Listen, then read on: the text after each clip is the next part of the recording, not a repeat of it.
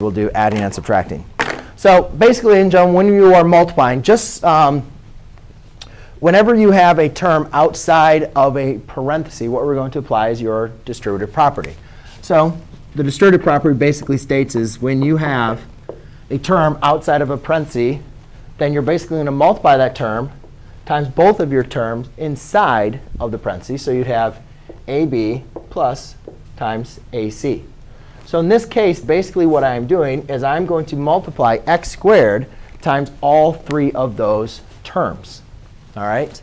So when doing that, basically what I am doing is I'm saying 3x squared times x squared plus x times x squared minus 3 times x squared. Does everybody see what I have done? Sometimes we put those in parentheses so you guys can see.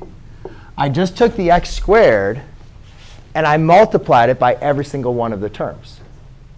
Is that okay with that?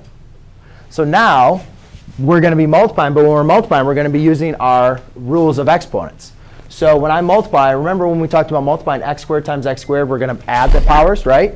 So in this case, I have 3 to x squared plus 2 plus x. Remember, this is x to the 1, 1 plus 2, minus 3 x squared. Does everybody see how I got to this step and what I did for this step? Please don't feel bad asking questions or slowing me down, because otherwise I'll just keep on going. OK.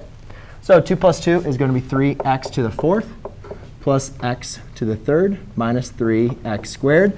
Last thing we want to do is make sure that we write our polynomial in descending order. And you guys can see in this case, we have the powers in descending order. So we're good. OK?